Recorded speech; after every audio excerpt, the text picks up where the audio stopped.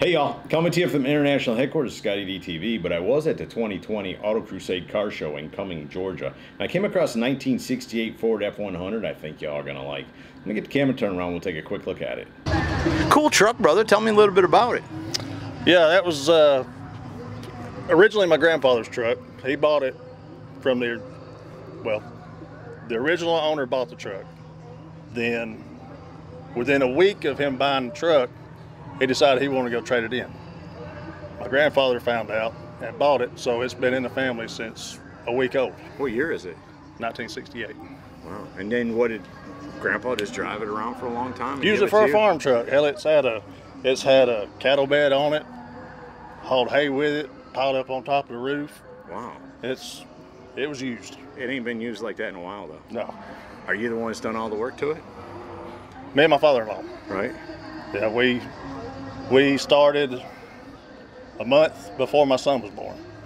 So in 2008, we pulled it to his shop, started doing all the body work on it, and then kind of got held up because the bed that was on the truck had a burnout spot in it, so we're trying to find another truck with a good bed floor in it. Okay. So that took a little while. Jeffrey finally found a bed for it, and then we started again. So it's been on the road now for 7 years. All right. So that's the way it's been for the last 7 years. Except for I dropped it, I lowered it 3 months ago. All But right. the DJM. Was it originally a red truck? No, originally it was Ragoon Red. Okay, which is So a darker a red. variation of the Yeah. red. And then my father actually got it from my grandfather in the mid-70s. He's the one that painted the truck red. So the truck, as far as the interior goes, and the exterior, as far as the paint and stuff, is exactly the way I remember it when I was a kid riding around in it. Okay, that's cool. Is it all pretty much, did you put it back to stock, or did you do some upgrades to it? Well, it's got a stroked Cleveland, 351 Cleveland, so it's 408 Cleveland now.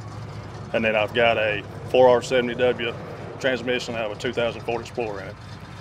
And then other than that, that's really all. Put disc brake and all that? Suspension, put DJM lowering beams on the front, DJM shackles in the back, so dropped it 2.3. Did you get some of them pulleys from your work for it? Absolutely. Got some Concept One on there for sure. Couldn't do it without that. Right on. And what size tires and wheels does it run in? They're 15x8s all the way around, and then the tires are 275/65 all the way around. Cool. What a nice truck, brother. I've been wanting to shoot it for the last couple of years, and finally you allowed me to do it. Before you kept telling me it wasn't nice enough, and I kept telling you it is nice enough. Trust me, I'm telling you, I'm the guy. I decide whether it's nice enough, and I know, Scotty, you don't want to shoot that. You got all this other nice stuff. But I just always thought it was a cool truck, you know, a nice driver. So. Appreciate it. Yeah, it's definitely that. I didn't want no show, nothing. If I want to get in it and go I'll put something in the bed, haul something, do whatever I want to do, I can do it. Right on. I woun't do that. I wouldn't haul anything in it. Now, Corey, thanks again, brother. Appreciate it, Scott. So there you go from the 2020 Auto Crusade Car Show, a 1968 Ford F100 pickup truck. Hope you all have enjoyed it. See ya! Hey y'all, make sure you subscribe to this channel and visit ScottieDTV.com for an easy way to search the hundreds of videos I have posted. Either click the link in the description or the one at the end of this video.